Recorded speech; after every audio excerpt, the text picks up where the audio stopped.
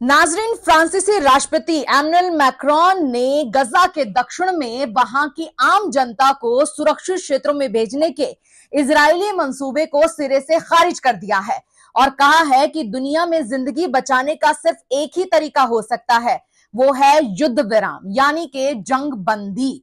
आपको बता दें कि वो पेरिस में एक हंगामी इजलास को अटेंड करने के लिए पहुंचे थे। ये एक ह्यूमैनिटेरियन कॉन्फ्रेंस थी जिसमें राजनेताओं और गैर सरकारी संगठनों यानी कि एनजीओज और संयुक्त राष्ट्र ह्यूमैनिटेरियन मूवमेंट के जो लीडरान हैं उन्होंने हिस्सा लिया था। एमैनुअल मैक्रोन ने यह साफ कह दिया कि गजा पट्टी पर इजराइल के हमलों की कोई बुनियाद ही नहीं है।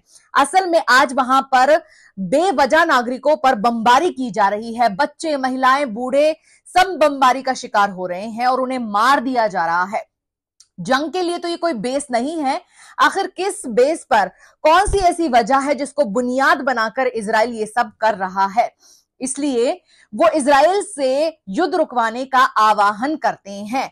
ये मैक्रोन ने साफ कर दिया दुनिया के सामने। मैक्रोन ने गजा के दक्षिण में सुरक्षित क्षेत्रों के प्रस्ताव को एक बहुत ही बुरा विचार बताया इजराइल का, जो सिक्योरिटी की गारंटी नहीं देता है, क्योंकि इसमें गजा के लोगों के लिए कोई भी पॉलिटिकल एग्रीमेंट मौजूद नहीं था। जो ये प्रस्ताव था, प्रपोजल था, इसकी हम बात कर रहे हैं।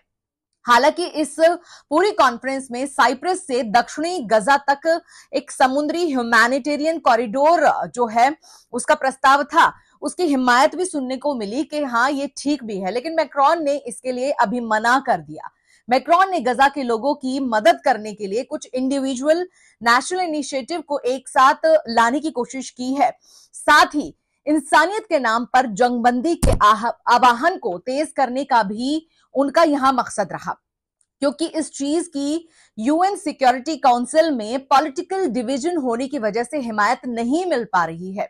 इसीलिए जंगबंदी पर जो पॉलिटिकल लीडरान है दुनिया भर के, उनका जो सोचना है वो मैच नहीं कर रहा है, वो क्लैश कर रहा है। इसी वजह से ये जंगबंदी भी नहीं हो रही है।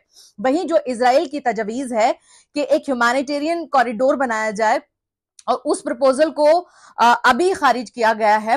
दोस्तों, इजराइल ने पेरिस सम्मेलन में मैक्रोन के इनविटेशन को अस्वीकार कर दिया था। इस सम्मेलन में इजराइल को भी आने को कहा गया था, लेकिन नेतन्याहू ने साफ मना कर दिया। लेकिन फिलिस्तीनी प्रधानमंत्री मोहम्मद शतह इसमें भाग लेने के लिए पहुंचे। शतह का कहना था कि युद्ध हमास के खिलाफ नहीं था, बल्कि सभी फिलिस्तीनी नागरिकों के खिलाफ था, लोगों के खिलाफ था।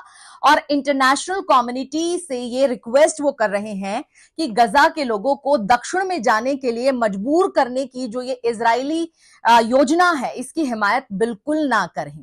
इस पूरे मामले पर मैक्रोन ने कहा है कि वो सम्मेलन के आखिर में इजरायली अधिकारियों से बात करेंगे और इसके बाद उन्होंने बात भी की, लेकिन नतीजा क्या कुछ निकला है यह भी उभर कर सामने नहीं आया है।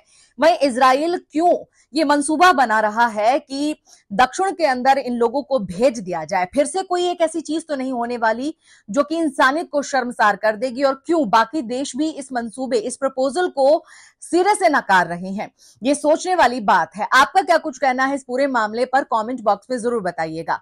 देखते रहिए दानिश।